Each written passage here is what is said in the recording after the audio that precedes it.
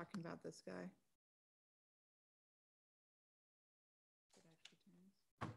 There you go. Okay. And then 431 Dodge.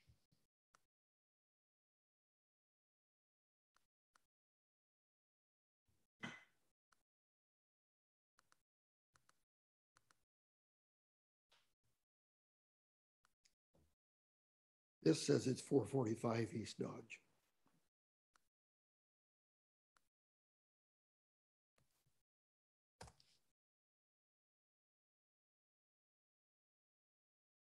I think it was on the right house.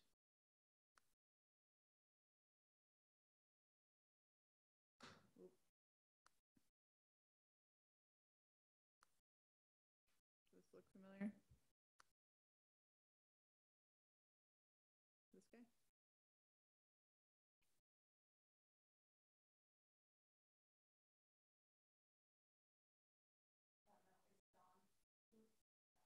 Dawn. Well, when it decides to not be. It's on the I north can't side. tell. That's That. been kind of retooled there, so it looks so different. Okay. Other than these two properties, do you guys have any specific ones that you feel is appropriate to add on? That you know off the top of your head? So there was a couple places in there where they actually identified not so much the structure, but the location. So the original location of the Ralston house, or the Ralston business, is commercial, is right here on the corner of Oak and Main. Okay. Larry Spire's building. Sits kind of kitty corner on the lot. The building isn't old, right? But according to that narrative, that's where his business was, Ralston's business. Okay. So I think like some of the ones that I could be remembering it wrong, but the ones that I think of the locations, like Ralston Park was included as a location. I think partially because of the gazebo, partially because it's named after a historical person as well.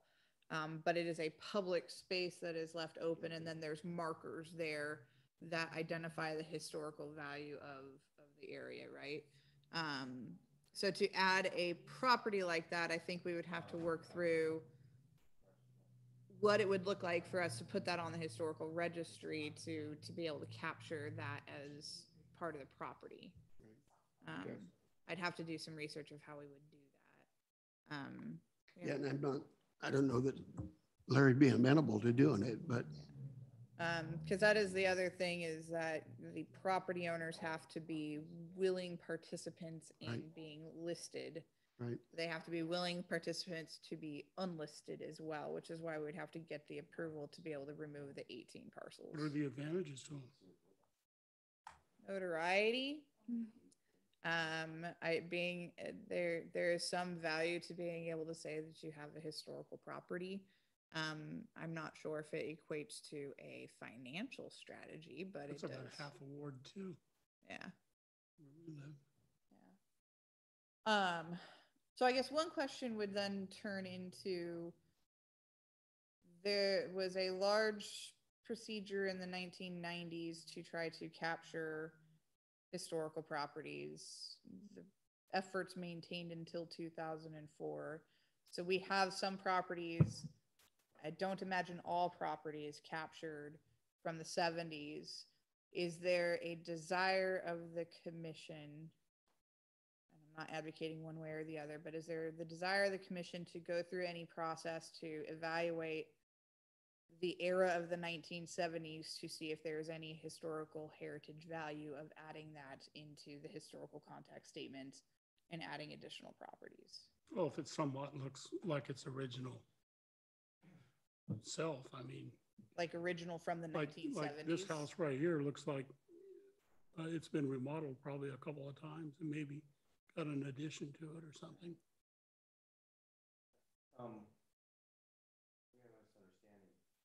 Why wouldn't we wait for somebody to own the qualifies in that 50 years old. Why would we make a decision that this house should be inside that historical registry? Because Quite honestly, half the town's 50 years old. yes. And so through the last process and in my review of it, 3/4 of the town met the qualifications to be listed as a historical place, right? But if you look at the majority of the properties that are listed, they went through the historical context statement and they identified that there was a tie to a lot of these properties, or the house or the structure that was there was a quintessential architectural, demonstration of the architecture of the time, sort of thing, right? So it was either tied to a historical person of value in the community, or it was tied to the architecture that maintained the character of the time. The purpose of the city doing it, or the state doing it, or the National Registry doing it, is to be able to capture the historical value within the community. As Dave has asked, there's, what's the value of a property owner listing themselves as historical? Unless you are an enthusiast for it, there tends to be a higher cost and a greater level of restriction of maintaining a historical property. And so there's not a significant push of private property owners to come forth and say, I want to be listed as historical. Unless it looks like the old Bush House or a couple of these old Victorians just around the street, right? Where you're just like, we're proud of this. We want to maintain it. We have the passion for it. And so the community as a whole has identified in the code and in the 1990s and in our comprehensive plan that historical preservation is a role and responsibility of the city, that we want to ensure that we're maintaining the heritage of the community and we're preserving properties that have created a value to our history, sort of thing. And so in this next step, it would be, you would go through a process, and it is not a required process. You can say, no, we don't want to do this process this time. There hasn't been enough time since the last time we did it. You can go through the process and say, well, we think that the 1970s was an important era in the community because of X, Y, and Z. So you would do the research, you would go through and modify that big book, the historical context statement, to say, in the 1970s, these were important people within our community. The architecture of the time had a specific style to it. Like Art Deco became popular during the 60s and the 70s. Do we have any buildings that promote that specific style, sort of thing? And then the city would make the decision to amend the context statement to include that part of the history and then identify those specific properties that are appropriate. It is a choice. It is not a requirement. If the commission does not feel that there's been enough time between the last time that we did this, because there are some properties that were captured from the 1970s, that's pretty much the only decade that's eligible right now, and the older than 50s that hasn't already been captured, I think. And so it's up to the commission of whether or not you want to take on that project or not. A couple of quick questions. There was, maybe Don can answer this, there was 2 major growth spurts for Lebanon. So after World War II, Major what? growth spurts. It was after World War II and then back in the 60s. Don't remember World War II, but I do remember the 60s. You don't? So, yeah. I think that's what I saw somewhere. And the second question is, do they have to be inside the city limits? No, you do have some properties already that are within the UGB, like the Primrose. Grange. Yeah, the Grange building is on the historical list, but it is outside city limits, but it is within the UGB. When there was 2 of them on Cascade further out, are they both in UGB? Oh gosh, I hope so. Berlin, the rock quarry, is that in The Rock Quarry is within the UGB. Okay. Yeah. So, I guess I have one more question. So if we decide, we put a property on this register, what is the obligation of the property owner? Not to tear it down? Nope. But not to, was it? So our code, which kind of can bleed into the next section too, our code allows for, it provides the process to add a property to the list, provides a process to remove the property from the list. Ultimately, it is it is voluntary, right?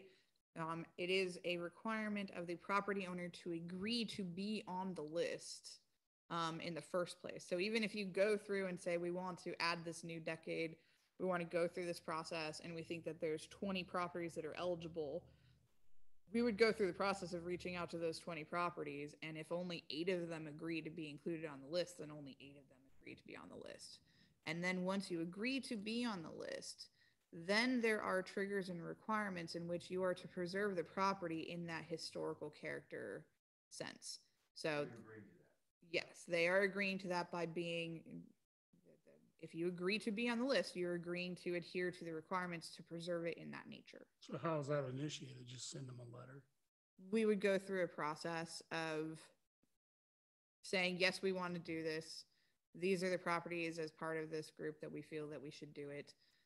We would then initiate a contact with them by sending them letters, following up with any phone calls or anything like that for any form of communication, and have a time period for them to we respond. need a list of pros and cons. Yeah. Thing to the property. Absolutely. So does this register follow potential future buyers? Yes. But therefore, Until which time they decide they do not want to be on the registry list, and then they have to go through the process of saying, I don't want to be on the list anymore, goes before the planning commission, well, the historic landmark commission, to say that we want to have this property removed, because it's part of the code that says that they have to be willing participants in. Is there currently a fee for them to do this? Yes. How much is that fee? Since it's a public hearing process, so it'd be $1,500. To put it on the list, we would make that as part of the committee process to update the list. But to remove the property from the list, once they agree to be on it, it's subject to a public hearing procedure. And so that would be, we would then have to go through. That would probably discourage a lot of them, that they had to pay $1,500 to be on the list. I think if somebody is willing to be on the historic registry, they fall under that passion and that desire of, my property is a cool property that denotes the era in which we're trying to, and I want to be on the list. So I maybe have a legal question then. If a property on the historic register changes hands and the new buyer didn't know it, are they still bound? when they come in for yes, right, because it's still on the list, it's approved as part of the list. So they would be bound to it. And then if they ever come in for a permit, we would say, hey, you're on the historic registry. You would have to go through this process. And then if they're all upset about being on the historic registry, I don't want to be on the historic registry, then we would say, well, okay, here's the process you would do to remove yourself from said registry. But you said it was going to cost $1,500. Yeah. Would that show up in the title search? No, it doesn't. I don't know. That's not, yeah. So Don, And that's what made me ask it. Yeah. Because I just 2 weeks ago was involved in one of the properties that's on the list. And it was never disclosed. It wasn't on the prelim or anything. do they have to disclose it? Well, if the new buyer was going to do something with the property, they would need to know that. I mean, it could scuttle their plans for all intents and purposes. Right. And in this case, I know there's been some talk about tearing the building down. And it might be just the fact that the current homeowner might know it's on there, but hasn't had any communication of what the responsibility of it is. I don't know. We're catching up with it just as much as you guys are. Right? It has not been an active program. It clearly hasn't been a deterrent, but it hasn't been an active program in terms of our function as a commission. And so we're bringing that back. How it all works are all very good questions where we'll have to work through that to make sure that it's being addressed. So we could add something to the code that states that they have to disclose that if they sell the place? I would have to identify whether or not that is something that can be added to the code with the city attorneys because it's a legal document for disclosure procedures. But I think it's just an added form that you could probably make a requirement on. So I can imagine that it's something, but that's a possibility if you want to amend the code. Well, it would be just, I don't know that you'd have to amend the code, but once a property is approved for the register, just simply record it. Yes. And that would be for any new property that's part of the registry. That wouldn't come out in the title search then? Maybe in the covenant and restrictions. Well, if it's recorded, then they would find it. Okay, I guess that's what I was getting. I would think it'd be recorded if you're part of that registry. You're not. It should have been. Yeah. Well, it might be considered a CC&R too. So. Well, CC&Rs for something that old would be expired. And that's not legally enforceable other than by the community. So the city or somebody couldn't enforce that anyway. But should be some notification, I would think. I would hope so. There are several properties which you would go and buy. If you look down the street, you'd go, I'm pretty dang sure that's a historical property.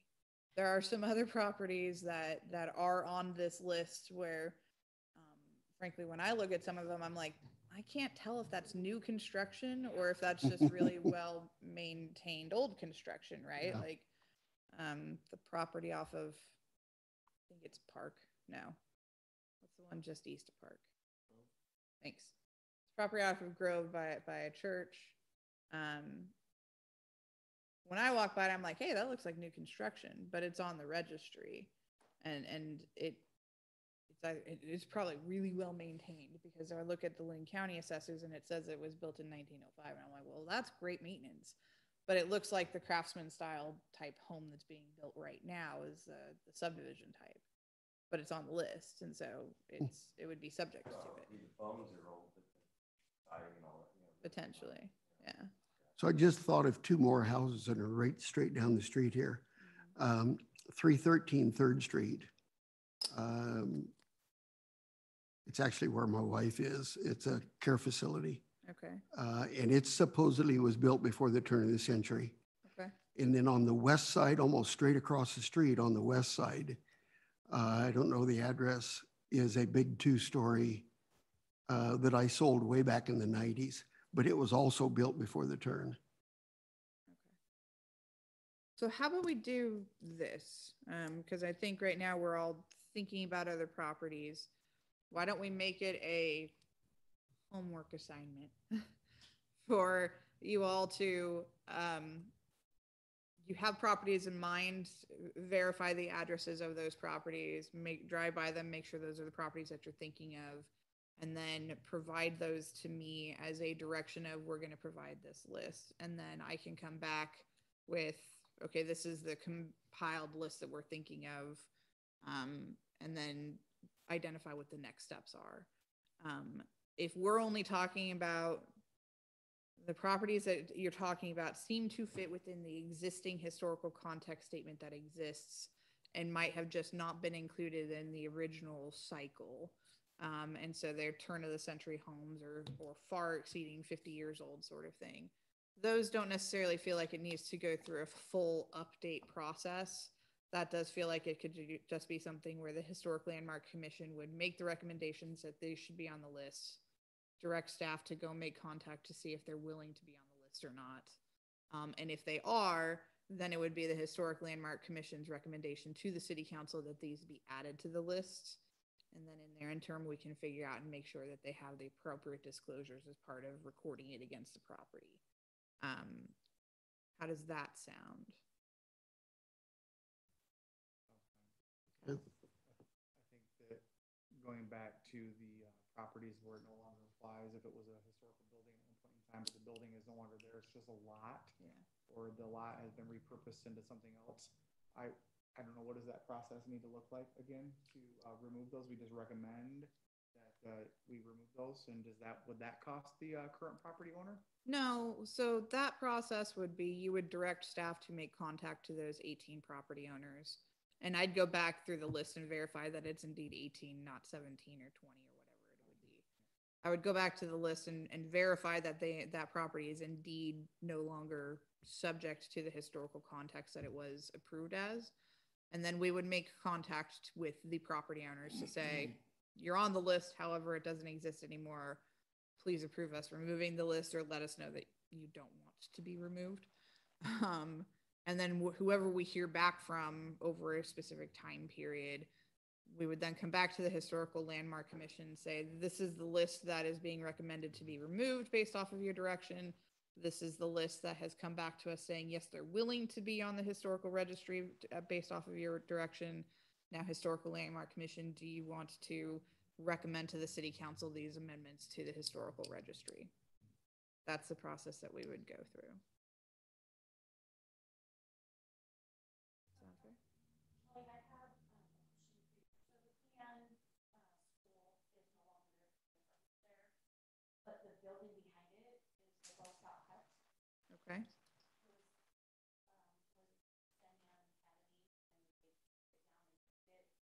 That is still standing. Is that on that property? Well, they segregated it off the property, Okay. and they gave it a Park Street, a South Park Street address. Okay. But it's still, the building was built in 1937, so I don't know if it was a part of this. I think if it was moved, then that probably still counts as part of its intended historical registry. Okay. But I don't have that knowledge basis like you do. And so that's, we look at the property and go, there is clearly an apartment complex here, right? Because it's directly behind it. They just moved. So when they built those apartments, they donated that it's a historical building. They donated it to the Girl Scouts, okay. Which in turn, we now own it. Okay. But it's something that we're trying to restore. Yes, because it's beautiful inside. Outside, not so much. Inside, yes, all those handy timbers and stuff that are in there. It's beautiful, but it was a part of this because the school was built in 1930, and that was Sandy Academy burnt. Okay. And they reconstructed that building and donated it with it going to as a Girl Scout hut. Okay.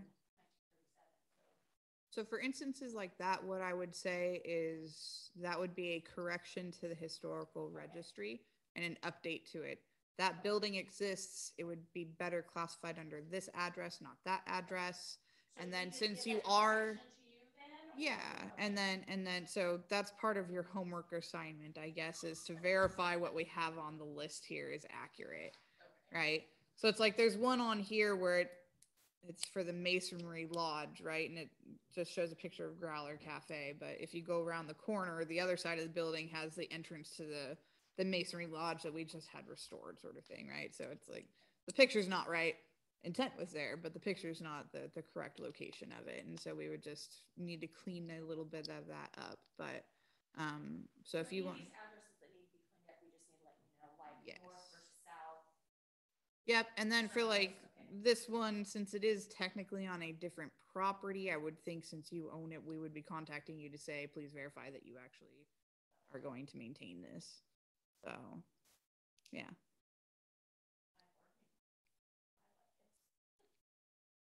Well, yeah.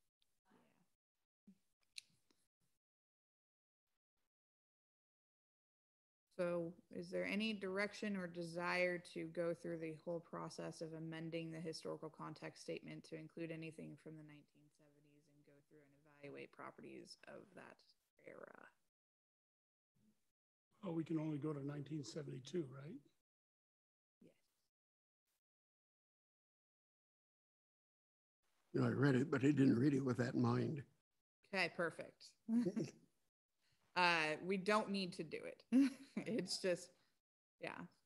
I would opt to not I think that there may be value to just educate the public generally, and if anyone wants to come forth to solicit their own interest on it for consideration, maybe a better way to go rather than us trying to just dissect the whole of the town, anything that was built during that era.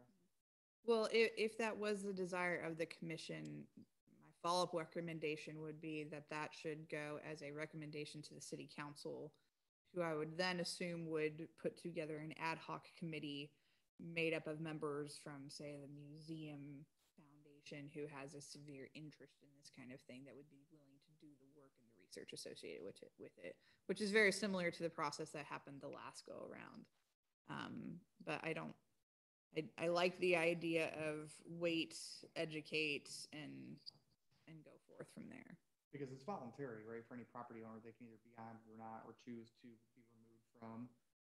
Yes. That's kind of the lens I was. Yeah. Okay. So I've got a really basic question. And don't read into it, but when I was reading up on this and thinking about it, I had to wonder, is this the correct body to apply this? I know by statute, or I mean by rule, we are. But it would seem to me that it may better serve the community if it was staffed by some citizens with that kind of passion. To me, it's extremely interesting, but I don't know that I have the passion to follow through like maybe it should. And I'm speaking for me. Don't misunderstand me, nobody else.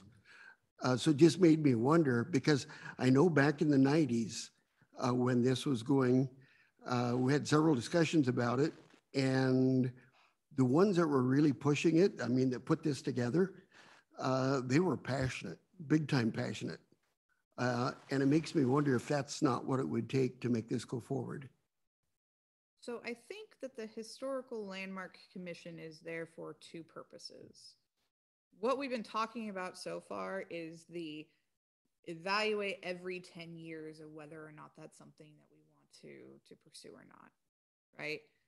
The other part, which is kind of the next part of the agenda, is whenever somebody is going to amend or modify, construct, do improvements to a historical structure, it needs to be evaluated by a commission to determine whether or not it meets the decision criteria, identifying that it's maintaining the character and the historical nature of the property, which falls perfectly in line with the roles and responsibilities that the Planning Commission usually adheres to.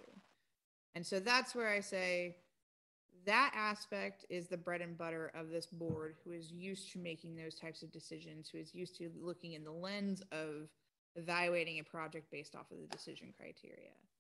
When it comes to whether or not to update the historic registry or not, or do this larger process, that is where I would sit there and say that that should fall under the you make a recommendation to council.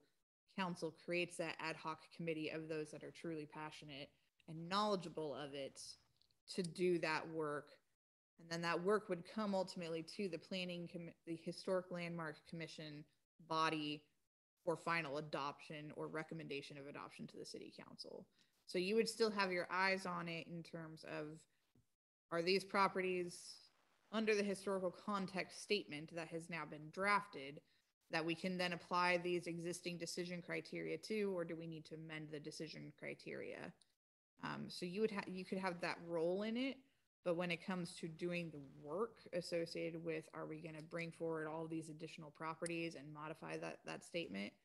I would put that as that recommendation under the ad hoc committee. And I'd be good with that, because I'd hate the ones that are really passionate about this. I'd hate to leave them out of the process. Oh yeah.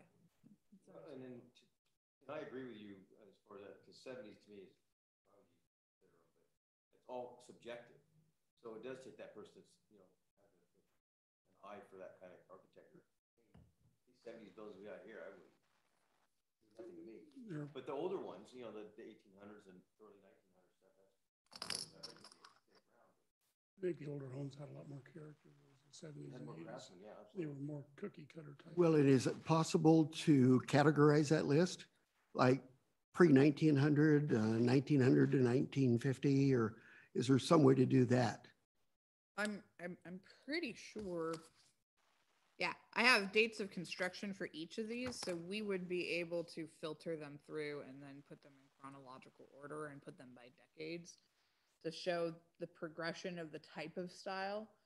I think Dave made a really good point of when was Lebanon, when was our booms, and it was turn of the century and 1950s and World War II era type thing, right? So right now that is captured in the historic context statement in this registry. Have a feeling that these addresses that you're probably listing off are not included on it because the property owners didn't want to be included on it, but they may want to now. But I think it's a very good point to say, was there anything of significance that occurred in Lebanon's history during that new time period that's not captured here yet that would have a value in going through this process? And it doesn't sound like there has been a significant event that occurred in the city that would be captured in this process, is what I'm hearing. Another thought that I had was, so the only incentive for these property owners to be on this registry is self-fulfillment, right? Pretty much. I mean, just feel good about themselves. Yeah. So to encourage, if this is going to be done, perhaps the city should do something to encourage these people to put their homes on the registry, to spend that $1,500. For example, free dinner at Sherry's, or a break on their water bill or something, you know, or some kind of a tax break, or permits, half price or whatever. Well, and then where they're doing the Lebanon Downtown Association, or where they were doing because we talked about grants before. Yeah. Maybe some of these people that have these historical homes, they, like we were talking about the Donica House, it has that beautiful, everything it requires, all those different paint schemes. Yeah. Or whatnot was like, 16,000 or something, I think you said. So maybe having a grant or something that we can provide some grant monies towards helping these homeowners keep the facade of the house. That can come out as a recommendation of the Historic Landmark Commission, that should be considered as something for the city council to fund. Well, I would think, because they're not cheap to keep. Right. And so they're beautiful. We would never, I wouldn't want to lose them. I think that they're great things to go and look at in our community. And some of these do have a historical, there's a story behind them. Okay. So what kind of an incentive are you thinking? It would be like a facade improvement program where the city could put $5,000 or $10,000 towards the improvements that your property would make as part of a historical registry. Or an interest-free loan? We would have to work through all of that to figure out where the money would come from, how it would be structured. But what we can take it as a recommendation to the Historic Landmark Commission that this should be pursued, and then bring it forth to the city council. They do it on Main Street, so they have a few years back they started Rebuild Main Street or something as a nationwide grant process that they were doing. And so our Main Street is in part of that, and the Lebanon Downtown Association works with Alyssa, who's our economic catalyst, and they have grants that come through that they can offer $5,000 grants to help with renovating the windows, but keeping them within the time period, but it just updates them to a new modern, like the glass is thicker or whatnot, to help with energy efficiency. Doesn't the city of Lebanon give about $45,000 a year to the Downtown Association for the purpose of revitalizing downtown? So the city funds through the transit lodging tax $25,000 to the Downtown Association as part of the Main Street manager position, And then we have a $50,000 grant fund, which is what Tina is talking about, to provide those facade improvements for the downtown as an effort to spur tourism into our downtown area. So that is a similar type of a concept project of what we would be talking about as an incentive of, if you're going to be on the historical registry, we can provide that type of funding sort of thing. I'm just thinking if, I'm kind of with Dave on this one, if we are soliciting, we are actively identifying properties and soliciting these property owners to seek their interest on joining the registry at their cost. Spend money. I just don't know how many takers we'll get for that. It just seems why would it cost them if we're pursuing them and if we're just adding to it? Personally, I would have a hard time with somebody that comes to me and asks me to spend my money to do something for them. Well, okay. Without any kind of incentive. And that's basically what we're talking about here. So let me clarify. It would be the direction of the Historic Landmark Commission to some of these properties that have been listed and the ones that you guys are going to have your homework to go do and identify. Because it is a Historic Landmark Commission that is taking on the decision to try to add these properties to the list, that process would not be a cost to the property owners. That is the work that the Historic Landmark Commission has told us to pursue. The cost is only incurred in the future down the line if they no longer want to be on the list that they have such volunteered to be part of. Then the cost would be the process of going through the public hearing procedure to be removed. Got it. So there is no cost. There is no upfront. There is no upfront cost. There's only the cost to be removed from. Got it. Okay, that's where my maybe misunderstood. Yeah.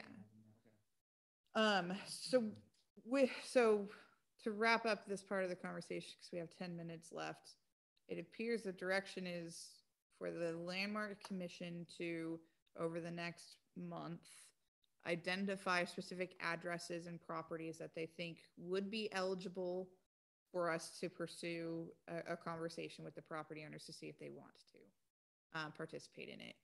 To double check our work of the historic registry. If you have any working knowledge, like Tina and Dave and Dawn and anybody else who's been here for a while might know, check our list to make sure that it's not incorrect or invalid in any way, shape, or form. And then at the next meeting that we have for the Historic Landmark Commission, we'll bring that forward to identify which properties we're officially going to pursue. We can further discuss this incentive concept.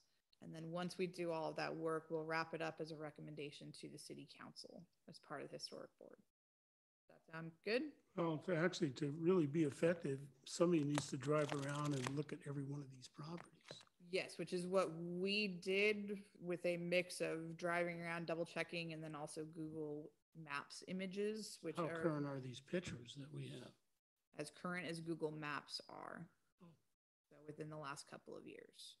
But like Tina talked about the Queen Anne, we look at it and go, there's an apartment complex there. She knows the history that, hey, that actually has been moved, and so we need to readdress that. So if you see any glaring things where something should be there, but it's not, or it's been changed, that's what we kind of want to Keep this in your car or truck, Dave, when you're driving around. That's what I'm going to do. Just want to make a point.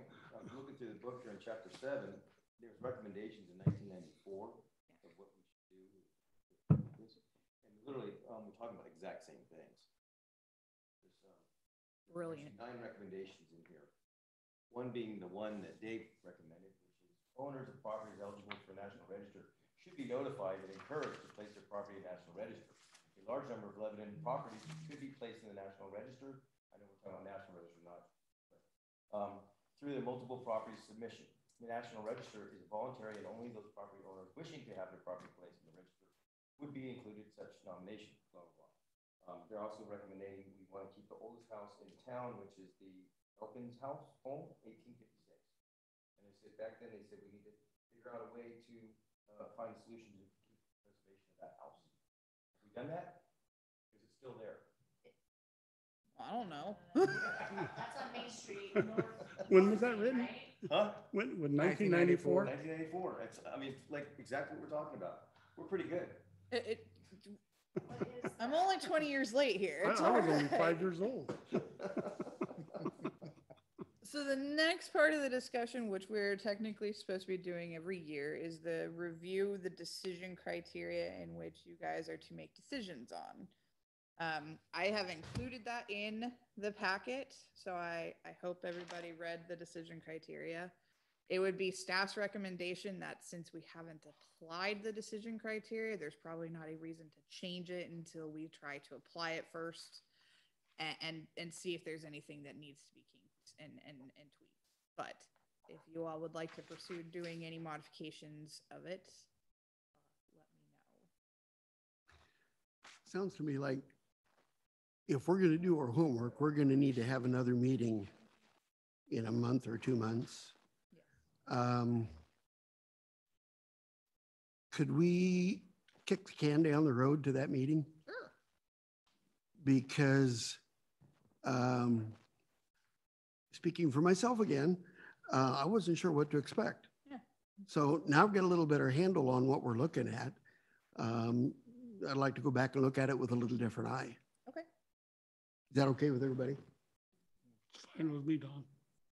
And then I guess as one little last item of interest, the city of Lebanon has a property on the historic registry, which we will be going through the process as we have the right to do to request for it to be removed from the historic registry. This is the old water treatment plant that's just downtown area or south of downtown. It's got a very cute brick building that looks very lovely and historical, but everything behind it and everything in it is dangerous and needs to be removed so that we can actually have the property safe for people to be on. And so it would be our intention to move forward with the removal process for that property. So you're going to pay us $1,500, right? Yeah, where does that I'm gonna pay $1,500 my go? one hand to the other $1,500. Again, just take the whole entire building out, everything out. Yeah, we're actually going through a process with SHPO right now where we'll have to do some documentation of that because I think it's on, might be on the national as well. I don't know. I don't think so. But Might be on there the are- state. It could be on the state. It's on the, I think it's on the. Yeah. So we're going through that process right now, but the building itself is, it's just brick mason. There's no structural supports to it. I'm surprised it hasn't fallen down. So we would like to remove it along with all the other structures on that. You might want to salvage all those bricks. Well, probably not. We've already started removing asbestos. We've had abatements done. We've got chemicals to remove. It's quite a process. All right, anything else? So do we want to establish a time to pick this up again? Do you all feel that 1 month is sufficient time to do your homework? Or do you want to punt to the July meeting? You have a preference? July meeting? July? I'll go with July. Yeah. Okay. You don't get to shake your head. I agree, July sounds great. There's got to be a nay somewhere. Actually, I'm just thinking I'm gone most of the gym, so. Yeah, Okay. we need to get down the road. So we can reconvene in July with these updates that we've talked about. Yep. Perfect. Very good. Okay. All right, with that then, this meeting is adjourned.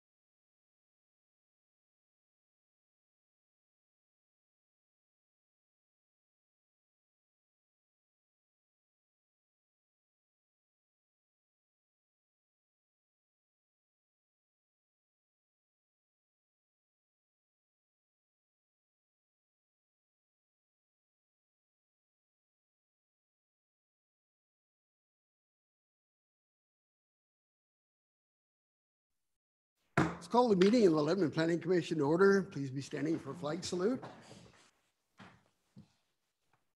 I pledge allegiance to the flag of the United States of America and to the republic for which it stands, one nation, under God, indivisible, with liberty and justice for all. And could we get the roll call, please? Commissioners Bashirs. Pranovo. Here. Munn. Here. McLean. Here. Commissioner Gary Kunarowski is absent, as is Vice Chair Salvage and Chair Robertson. Here. Okay, has everybody had an opportunity to look at the minutes from April? Is there any corrections? I have one. Sorry. Under item 3, it says we approved the minutes for March of 2021. Oh, good grief. Did we or did we not? Probably not. I think it was a test. See if we were looking. I will fix See if we those. actually read them. So with a correction, we need a motion to approve with corrections. I'll make a motion to approve with the correction of changing the date. Okay, is there a second? I'll second. All right, all those in favor, please say aye. Aye. Opposed? Motion carries. All right, we come to the part on our agenda where if anybody in our audience would like to approach the Planning Commission about something that is not on the agenda, this would be the time to do so. Seeing no movement, then we will move on. We have 2 public hearings tonight. We have a comp plan map amendment, and we also have a subdivision that we'll be addressing. But before we do that, and turn it over some cool legal stuff. Next hearing will be pursuant to the quasi-judicial hearing procedures set out under Oregon law, under ORS 197.763. At the commencement of the hearing, all commission members will be asked to announce any ex parte contact or conflicts of interest. Ex parte contact is contact with anyone outside of the committee meeting or with the property itself regarding any of the issues before the council. Conflict of interest is when a commissioner or member of the commissioner's family stands to profit from the outcome or decision in some way. If you have any questions about either ex parte contact or conflict of interest, please bring it up. We're happy to we'll start out with the staff report, which will include information the staff believes to be relevant to the identified criteria in the city's comprehensive plan, land use regulations, and which staff believes relevant to the issues of the hearing. After the staff report, we will allow questions by staff of the commission. We will then open the meeting for public testimony. Testimony of witnesses will go in the following order. We will start with the applicant, any proponents of the applicant, as it is their burden of proof. Public testimony may be in either oral or written form, must be concerning the issues relevant to the hearing. All testimony and evidence must be directed towards the criteria described in the staff report or other criteria in the comprehensive plan or land use regulations. For those providing public testimony, please state your name and address when you testify. Please note that failure to raise an issue, including a constitutional issue or other issues related to the proposed conditions of approval, if any, accompanied by statements or evidence sufficient to afford the commission and the parties an opportunity to respond to the issue, will preclude any appeal to the Land Use Board of Appeals. An issue which may be the basis for appeal to the Land Use Board of Appeals shall be raised no later than the close of the record of the evidentiary hearing. Following the close of the public hearing, all remaining discussion will be held among the commission members. The commission may approve or deny the application or approve an application with conditions for approval that are supported by the facts of the case and the land use plan or regulation. There are no questions. Mr. Commissioner may ask for any questions. Okay. So before I do that, just be sure that your mics are on, and when you speak, lean into them. Okay. So with that, then we will open public hearing CPMA-22-02 combined with ZMA-22-01 and ask if there's any conflict of interest, ex parte contact, or bias. My husband did some work for Dave on that piece of property. I don't know if Okay, say it again. It should be a red dot. Is it now? Okay. I didn't know my husband did some work for Dave on that piece of property, so I don't know if I can vote on that. It was a long time ago, right? He, Is it is he currently doing any work? Not right now. He already finished the work, so. And then kind of you believe that your decision be in any way impacted by the work that he's doing? Oh, no. I mean, as long as you're not receiving anything financially or remembering your family previously. Okay.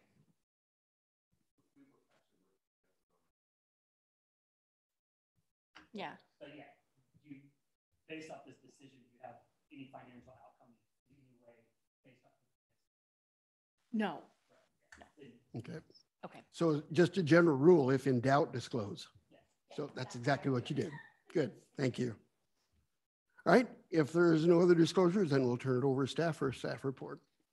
Okay, good evening, commission and members of the public. Before you tonight is a proposed comprehensive plan map and zoning map designation change for a property that's located at 4070 South Santiam Highway. It is located on the weirdest intersection when you're trying to figure out directions, but it's generally the northwest corner of the intersection of South Santiam Highway and Crowfoot Road. The current comprehensive plan designation is residential mixed density, and the proposed comprehensive plan designation is mixed use. The property itself has not been a residential use for an extensive period of time. I'm not sure if it ever was, but it was previously utilized as the old Moose Lodge as a more commercial designation itself. That Moose Lodge has since been demolished, and the property has had some slight grading improvements, and I think they're working towards putting up a fence. There's no development proposed as part of this application, but has been disclosed for a justification for the change from residential mixed density to mixed use. It is the intention to utilize the property in an interim basis as a mini storage type facility for boats and RVs, which would be subject to a future application before the Planning Commission, and then a future potential redevelopment, which could include a mix of commercial and residential, which would justify the need to move it to a mixed use designation. And surrounding the properties is quite an extensive mix of uses, including an industrial use to the east-ish, and then residential uses to the south and the west, and then some commercial uses and some vacant land to the north. In order to justify doing a comprehensive plan and map amendment for the zoning code, the city's public facilities need to be evaluated to determine whether or not it will create any impacts. On the slide, you can see where the existing utilities exist. There is a 15-inch gravity main located in South Santiam Highway that could be connected to the property. Water would need to be extended, but would have the capacity to serve the subject property if it was extended from Cascade Drive down through Crowfoot. And there is an existing storm drainage ditch that is available to the west and north of the property that upon any development would need to be improved for current storm drainage standards. And so based off of the anticipated or future proposed use and potential redevelopment and the size of the property, there's no amendments to the city public facilities that would be needed. In terms of transportation, the Crowfoot Road is considered a minor arterial, and South Santiam Highway is a primary arterial. There is a planned road improvement in our current transportation system plan that would require Crowfoot Road to be realigned to line up with Wyrick Drive to create an appropriate intersection on the highway. And then, so that would be triggered upon any future developments of the site. And so there's an assurance that that would be provided as a future improvement. But the current change of the designation would not impact the transportation system or that future project, as there's no development proposed. And then in terms of conversion of the land designation, it's currently zoned residential mixed density. It would move to mixed use, which would still allow for residential use or commercial use as well. And based off of the several hundred acres of excess residential mixed density designation. Converting 1.7 acres would not result in any significant or would mostly be a negligible impact to the housing properties available in the city. So with that, that provides the justification for the amendments as proposed. And so that would conclude my staff report, and I'm available to answer any questions. Okay, thank you.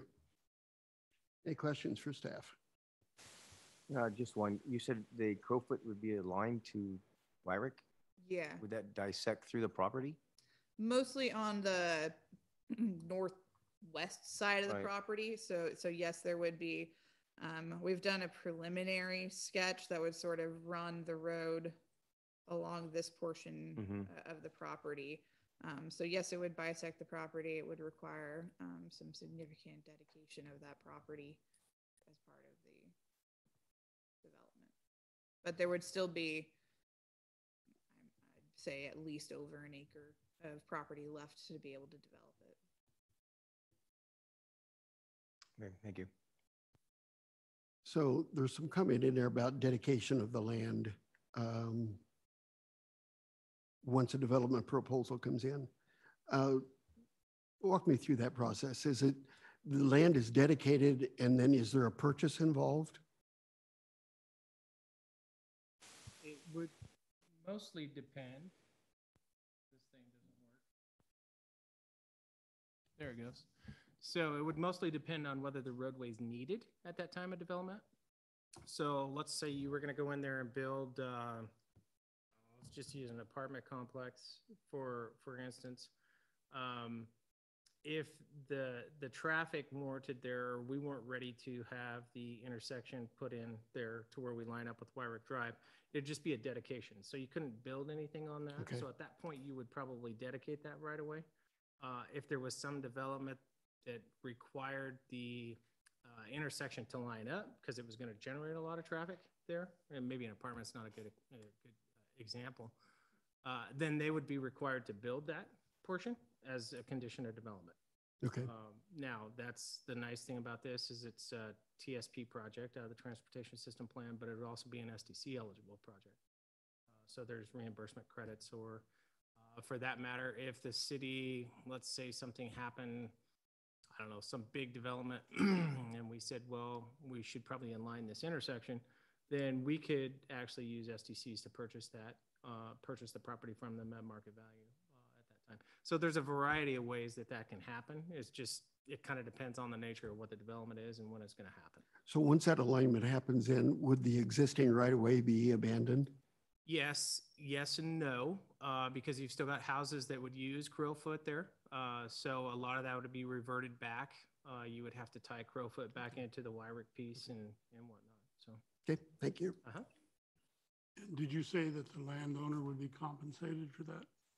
Yes, if the landowner comes to us and says, hey, I want to create a development here that would require that roadway, then they would be at condition during development review that they would have to build that portion of the roadway. That would become an SDC project, system development charge through transportation, because it is a transportation system plan. So they could receive credits towards their transportation system development for whatever they were proposing to build.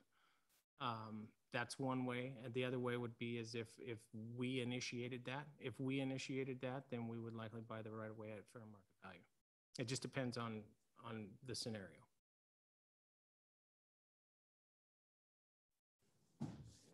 Okay, any other questions? So I'm not sure this is the right time to bring it up before or after the testimony, but I'll just throw it out here.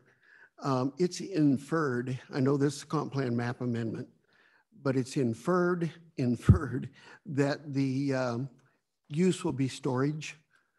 And there's a comment in here. Is that, I guess that what my question is that considered development? No, not necessarily. With the understanding of the scope of what they would be doing for the storage, it would be enclosing the property with a fence and then storing boats and RVs, which doesn't require a structure or regular occupancy of the site. And so I don't think that we would trigger that as development. It is inferred that that is their proposed temporary use of the site until they determine at which point which type of development they want to do in the future, which would potentially be inclusive of a mixed-use development, which justifies the mixed-use designation. The storage component still has to come before the Planning Commission as a conditional use permit within the mixed-use zone. And so that will be considered at that time in front of the Planning Commission, which is why it specifically states that although that is identified proposed conceptual plans to justify the change, that is not under consideration tonight for whether or not to approve the project for those proposed uses. Okay. So that was my question about whether that would trigger the infrastructure extension. Okay, good. Thank you. Any other questions? All right, with that then, we will open the public testimony portion of our hearing and invite the applicant or the applicant's representative to come forward, sign in, state your name.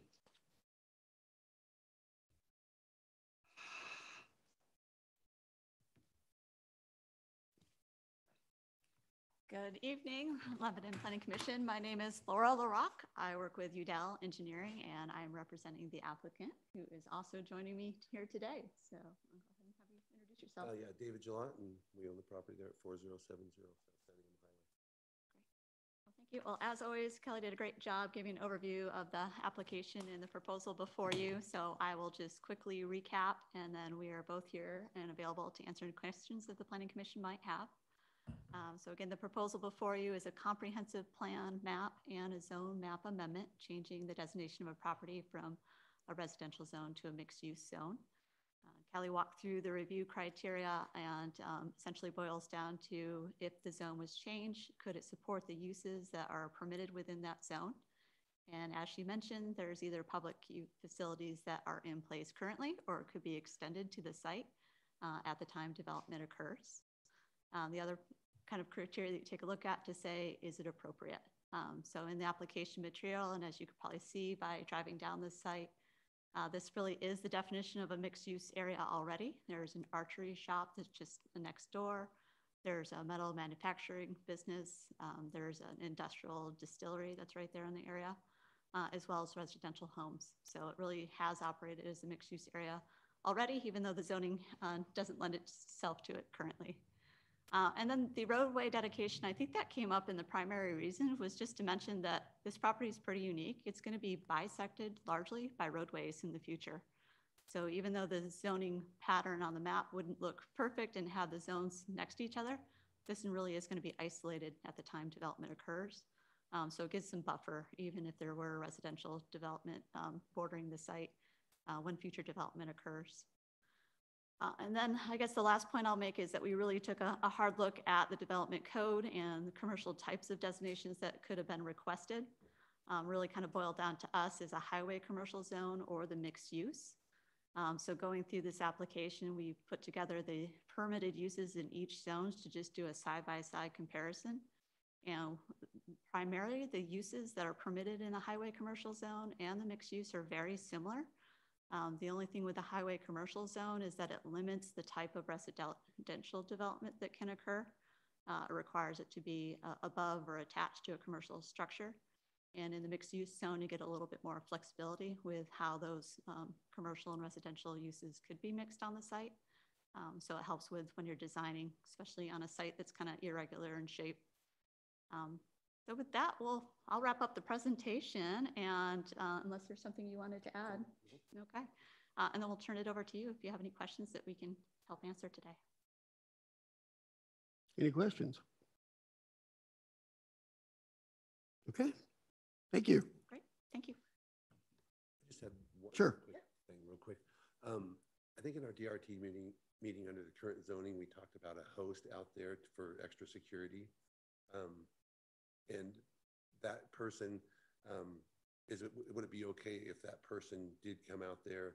Because we have, it has septic, water, power, everything is there before the zone change. Because That's my question. We can have that discussion outside of the scope of the hearing so that it's not a muddled decision for the hearing criteria. Okay. But we can discuss that, and we've had preliminary conversations before. Great. Thank you for your time. Thank you. Is there anybody else with us this evening that would like to speak in favor of the application? Is there anybody that would like to speak in opposition of the application?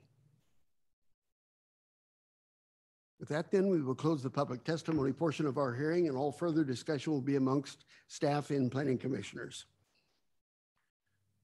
So what say ye? Any concerns whatsoever?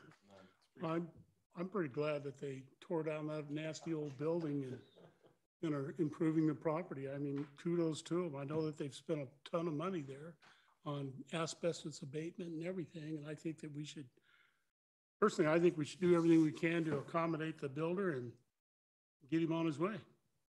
Okay. Do you feel the criteria that was presented has been met? Okay. Everybody see your heads nodding affirmatively. So with that, then, is anybody prepared to make a motion? I'll do it. Okay, Chad. I move that the planning commission recommend approval of the comprehensive plan and zoning map amendments CPMA 22-02 and ZMA 22-01 to the city council based on the written findings in the staff report, and direct staff to draft an order of recommendation incorporating the findings and conditions of approval. Second it. Okay. Todd seconded it. It's been motioned and second. Any further discussion? All those then in favor, please say aye. Aye. And opposed? Motion carries unanimously. Thank you. All right. Moving on to our second hearing. We'll open planning file S-22-02, including variance -22-02. And ask if there's any ex parte contact, conflict of interest, or bias. Okay, seeing none, then we'll turn it over to staff for a staff report. Good evening again. Before you is a proposed 9-lot subdivision for a property that is on the south side of Weldwood Drive and west of Cascade Drive. The property is zoned mixed use, and for surrounding properties to the north and west are properties that are zoned mixed use, and to the north is the Walmart Shopping Center. To the west is the apartment complex that's finishing up development that was approved in 2020 and 2021. And then to the east and south is property that's zoned residential mixed density and maintains a mobile home park. And then further to the south is single family residential that's within the county designation.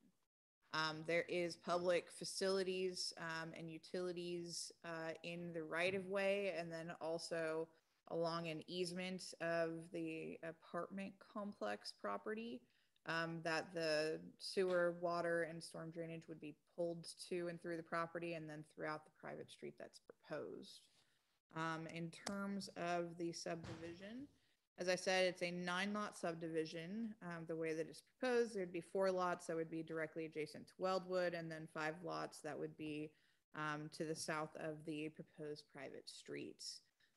The property has been designed to minimize and limit the number of access points on Weldwood Drive.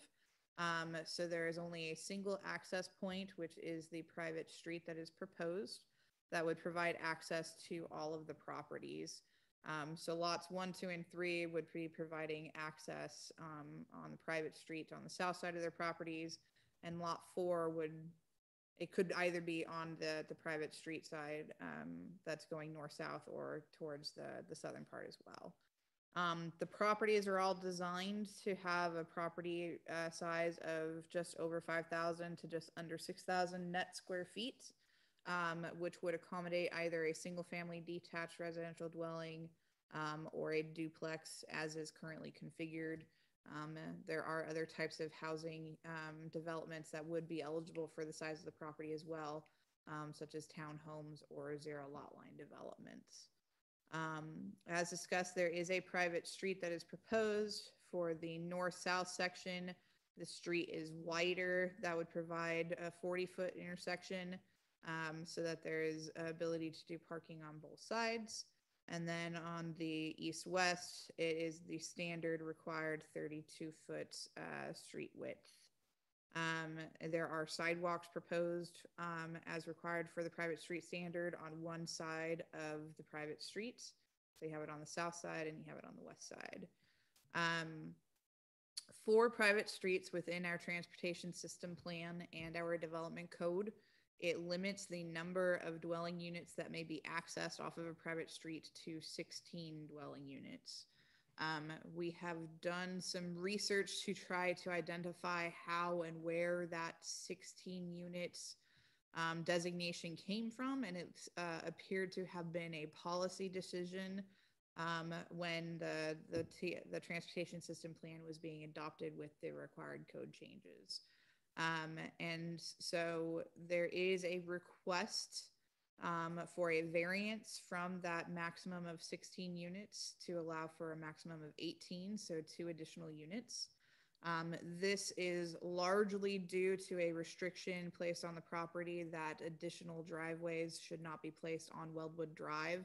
And so the access is only limited to this single private street access.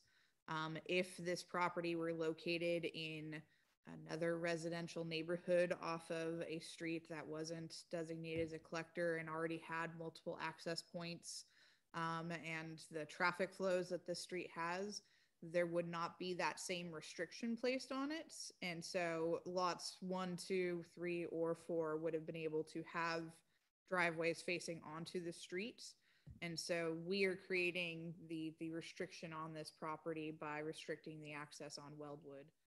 And so the request is in exchange for that created restriction, allowing for those 2 additional units beyond the 16 maximum, which is the purpose for the variance.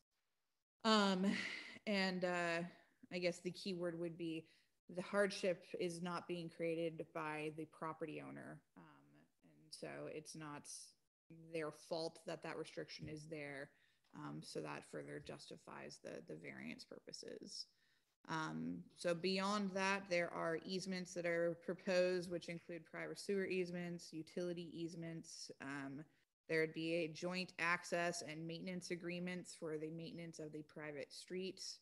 And then the storm drainage has been evaluated for the subdivision and included the storm drainage treatment on these 2 properties for lots 2 and 3. And so with that, I think that's the end of the slide presentation, and I'm available to answer any questions. Is the reason there's no driveway onto Wellwood Drive due to traffic burden in the street? So they're directly to, and Ron, jump in anytime, directly to the west of the subdivision is the 140-ish apartment units.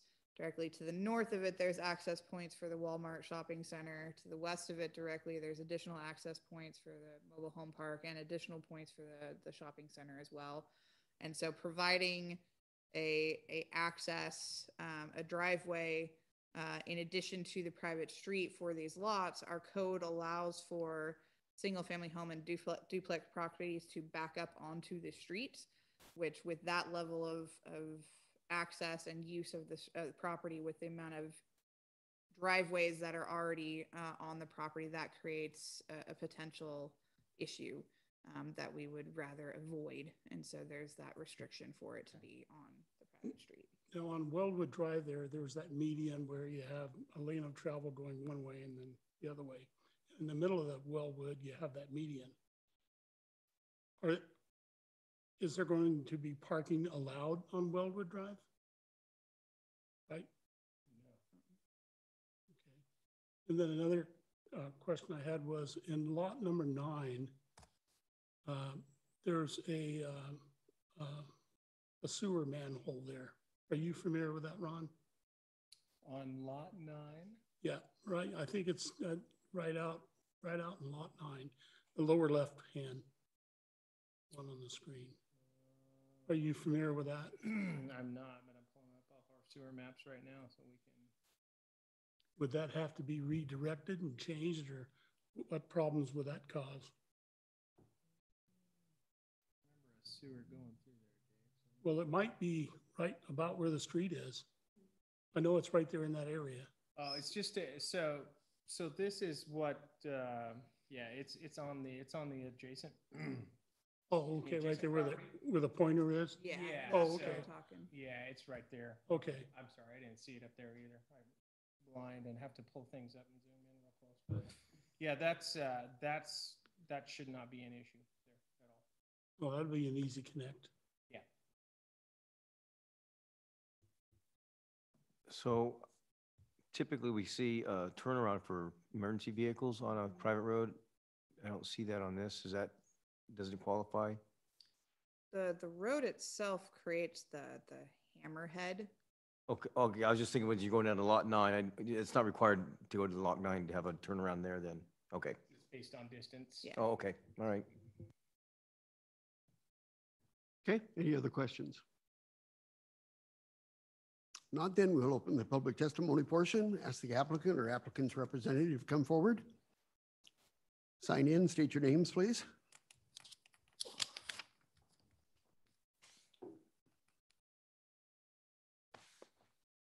Hello again. So again, my name is Laura LaRock with Udall Engineering, 63 East Ash Street here in town. And joining me this evening is Jeremy Kinzer.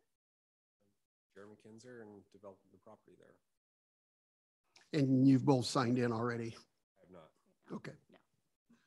But our information is in the application submittal. So you'll have Okay. it there for your record. So again, thank you, Kelly and Ron, for answering questions that came up. This one, to me, it seems pretty straightforward, so I won't spend a ton of time on it. But again, the unique characteristics of this one is this two-part application, a subdivision proposal being the first part, the variance for the public or private street standards is the second. I think Kelly did a great job giving an overview about why the need is there. So this one really is best facilitated by having access, driveway access to a private street opposed to one with higher road volumes coming out of Walmart. And it really lends itself to a good design. And then as you mentioned, with the distancing requirements from the fire code, it wasn't required to have a turnaround, and it really does operate as a hammerhead would. So they have adequate room to maneuver there. Otherwise, a pretty straightforward subdivision, has connections to water, sewer, storm. It's going to add some curbing and some pavement, some drainage to allow those facilities to operate as they should. With the development code and the zone they're in, they can be developed in single family or duplex dwellings. And those meet all the lot standards that are in the development code for that zone, for the development. So with that, I'll wrap it up, unless there's something that you'd like to add. Okay, and we'll turn it over to you for questions. Laura, you might have mentioned this, but I'm assuming, reading between the lines, that the intent is to put duplexes on all 9 lots? I'm not sure if the actual development is known at this stage, but it would lend itself to either single family or duplex. Do you want to speak confidently at this stage, or?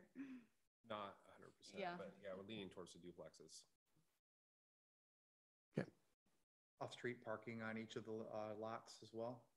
There'll be off-street parking available for the north-south section of the private road, and then the east-west, they'll be parking along one side.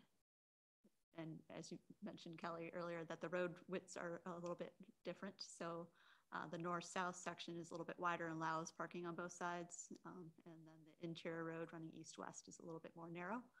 So we're limiting that to one side. But in addition, the development code would require 2 off-street parking spaces per dwelling.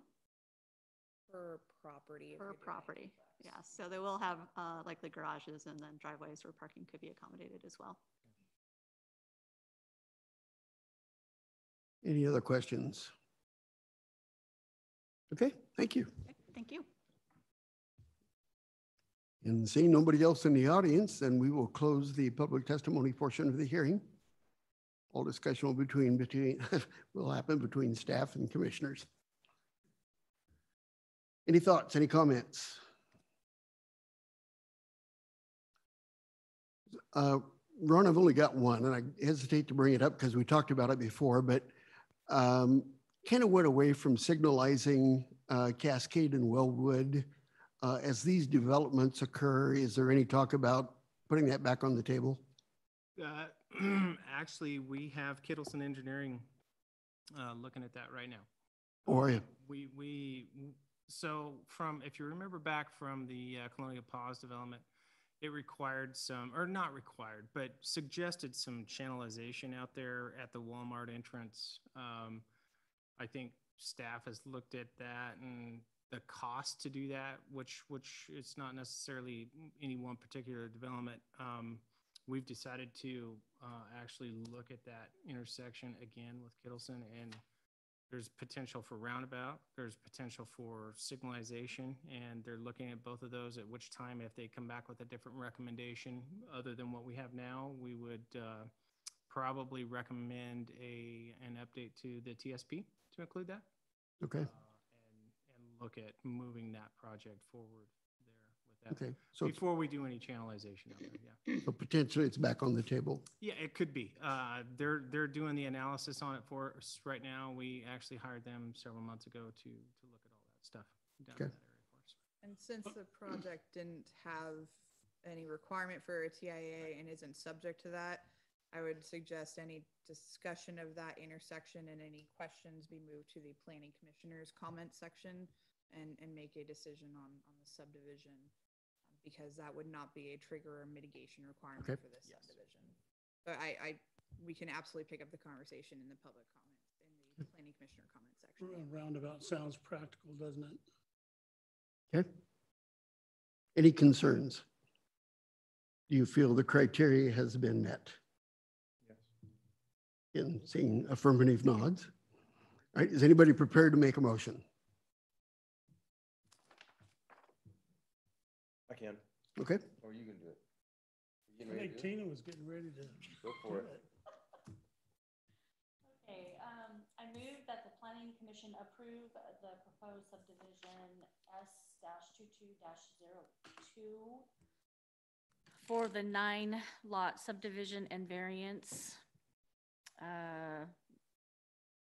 VAR-22-02 to allow for 2 dwelling units above the maximum for a private roadway, adopting the written findings contained in the staff report with the conditions of development, and direct staff to draft an order of decision incorporating the findings and the conditions of approval.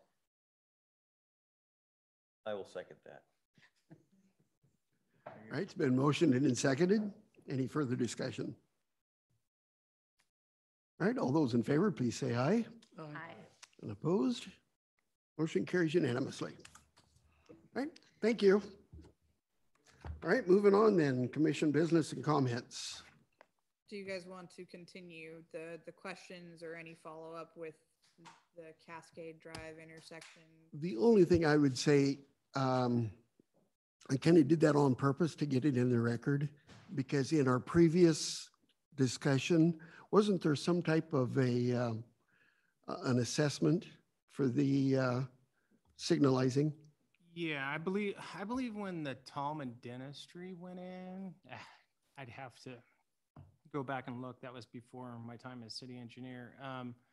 I believe they paid into a fund, not a lot for a signal there. My gut tells me that there's going to be something more than just some channelization there. That's why we haven't actually pulled the trigger on a project to do it until we've got this report back from Kittleson, so that we can get it right the first time. And I don't know what that includes. I think it's a really short. You got a short segment there. I don't know if you can get a traffic signal in there to work. I think that's it. It could happen. Or if a roundabout would work, and then you're going to need more area. So we've got them digging into both scenarios just to make sure, you know, is it going to warrant something in 20 years or, you know, based on growth, before we go out and channelize and change some of that. So if I overstepped, I apologize. I just want to keep the record clean of if there was a discussion which would have resulted in a request to modify and add conditions. I wanted to make sure that that wasn't part of the hearing and the procedures for that specific application. To keep that clean, but it's absolutely worth a conversation. We just have the requirement to keep the decision criteria clean. Okay. Good job.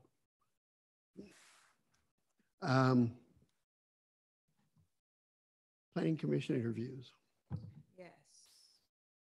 So would you like to provide the update or would you like me to? No, go for it. We have an annual opening of the Planning Commission applications for anybody that would like to participate in the Planning Commission. If there are open seats, we have interviewed 2 individuals. One is for in-city. The gentleman's name is Dave Workman. And then another one is Kristen Baxter, who would be outside UGB, which we don't currently have a seat available on. It was a unanimous recommendation that Mr. Workman be recommended to participate in the Planning Commission. He has an interest in the city as a whole, and so I think that the Planning Commission will be a good starting point for him. And learning about what we do as a board will be an interesting prospect for him, but I think he'll be a good fit. And then Kristen Baxter, at such time as a position becomes available on the Planning Commission, would be a recommendation to fill that spot. Unless there is a significant delay between now and then, we would then open it back up for any future positions. But since we have the expectation or intention that there might be somebody leaving us shortly, we were able to interview her as well. And I think she is a real estate agent as well. So that would fill in the second position of real estate agent. But is incredibly smart and level-headed and appeared to be coming in with no agenda and just a pure interest to serve. So it was also very good conversations with her as well. So when will Dave, Mr. Workman, when would he start? The first meeting that he would be available to participate in would be the July meeting, because technically with the opening, the appointments don't occur until the June meeting. So.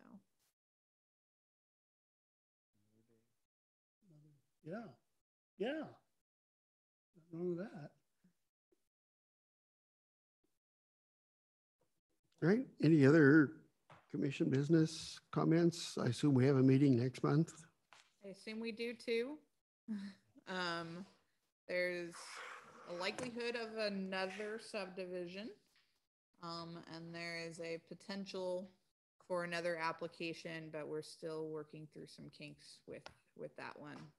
So I don't want to disclose what it might be at this point in time. So there's definitely we're at an 80%. There's going to be a hearing next month.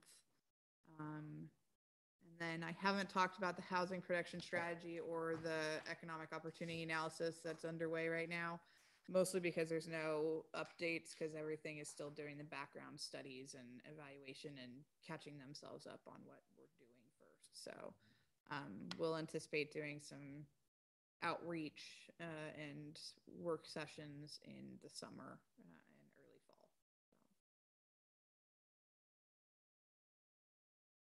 So. Anything else? Oh, one other thing. The old mill property, what's the city doing down there? Nothing. What's their involvement? Nothing. I mean, you got the police force guarding the place. We do not have any involvement that we can disclose at this time. I spoke with BJ. She do not have anything I can disclose at this time. Just to let you know. All righty then. This meeting is adjourned.